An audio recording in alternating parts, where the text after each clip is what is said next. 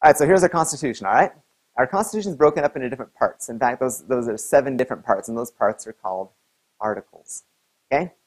Now, here they are.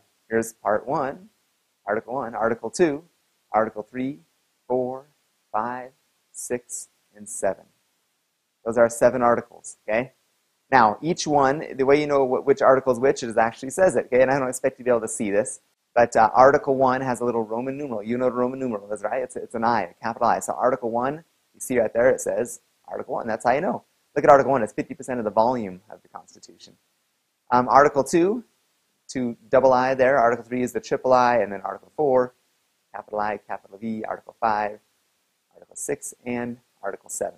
Okay? There's the basic breakdown of how the Constitution is broken up into 7 different parts. And each one of these parts, I didn't know this when I started this 3 years ago. I had no idea, but each one of those parts has a specific subject. Article 1 is the legislative branch, and we're going to talk about each of these more specifically a little bit later. Article 2 is the executive branch. Article 3 is the judicial. Article 4 are the states. I should say, mostly the states. Article 4 is somewhat of a catch-all. There's a lot in there, but focus mostly on the states.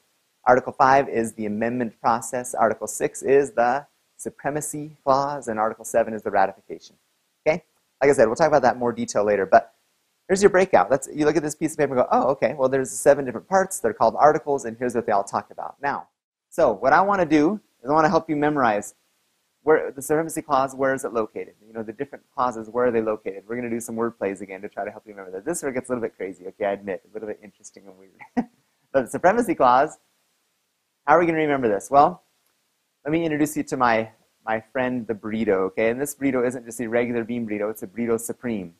Okay, burrito supreme, what's that mean? Well, it means it has sour cream, right? But the reason we're using supreme is because it relates to the word supremacy, okay? So you think supremacy clause, okay, burrito supreme, okay, got it.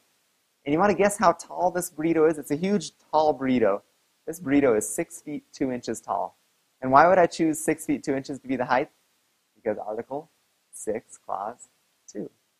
Get it? Okay, is that weird enough that you'll remember? So when I say supremacy clause, I say, okay, supreme burrito, 6 foot 2. Okay, Article 6, Clause 2. Got it? Okay, weird, but hopefully memorable.